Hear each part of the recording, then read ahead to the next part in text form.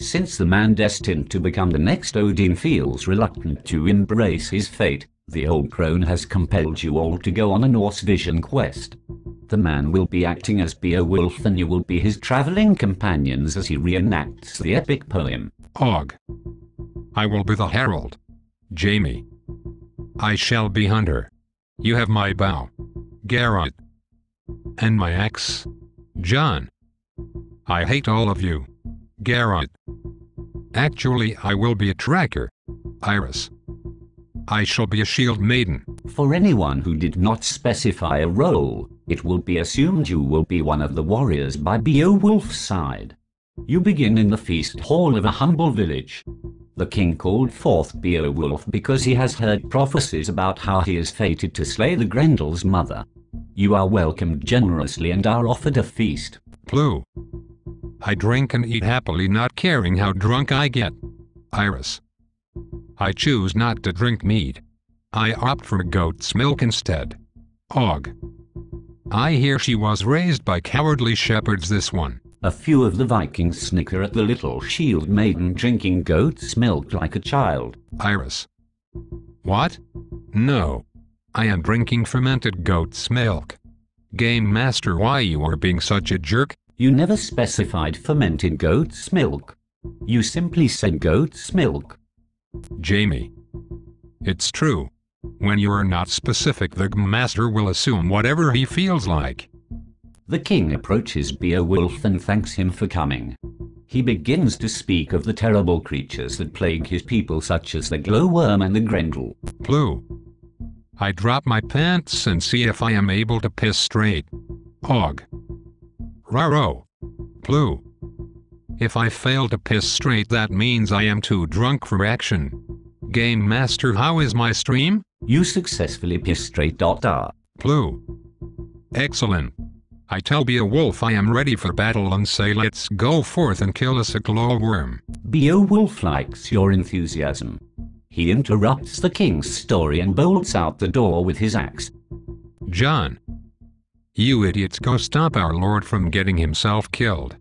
I will stay behind and actually talk to the king. Beowulf is sprinting towards the darkness at a scary pace. No doubt if he maintains this speed he will be completely worn out by the time the fighting starts. He turns to you, Blue, and says, if you beat me to first blood, I will give you 2 wenches. Blue. Oh boy, wenches.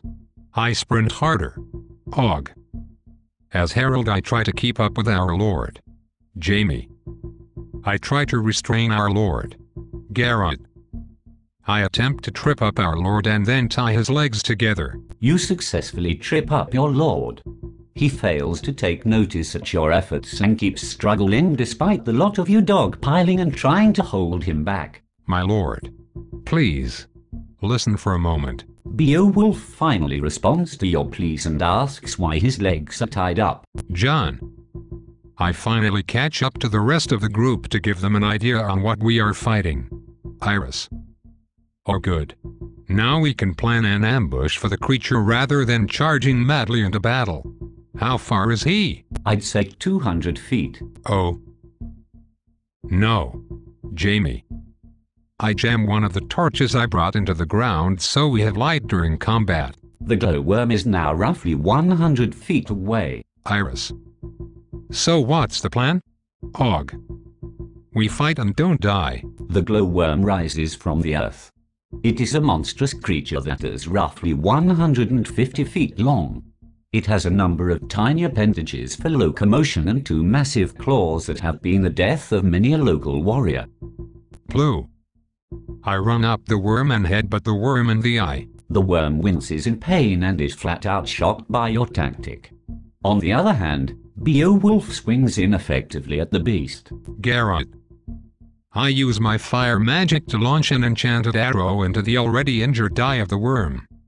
You are the least honorable Vikings ever. The additional damage from the magical arrow causes the worm's eye to pop and a grotesque sizzling can be heard from the socket. Jamie. I try to fire arrows at the other eye and hope we can blind the creature. Your attacks fail to do the decisive damage to ruin the other eye. Beowulf charges up the worm and slams down his axe on the snout of the worm. The worm claws at your lord and attempts to swallow him. Beowulf does not seem to resist. He seems willing to charge head-on literally. Og.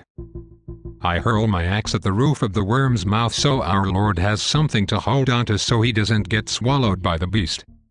Despite your efforts, Beowulf continues to be in danger of being swallowed. John. I charge in after our lord and try to save him. Unfortunately, you do not get there in time and Beowulf gets swallowed. John.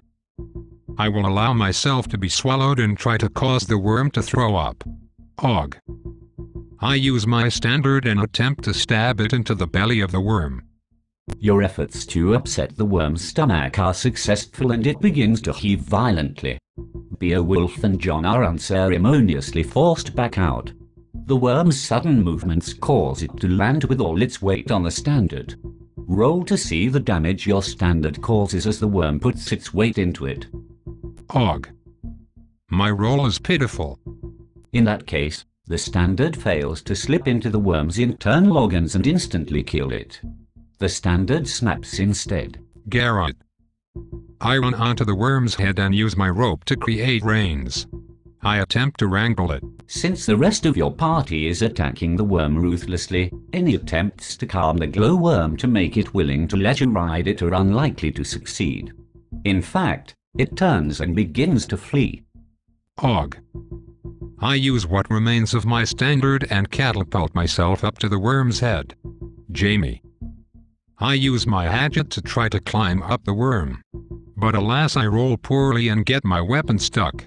Plu. I stab my sword into the head of the beast to create a handle. Iris. I steal Jamie's hatchet and use it to climb up the worm properly and leave Jamie in the dust. Jamie. Wait, what?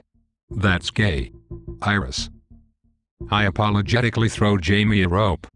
Jamie.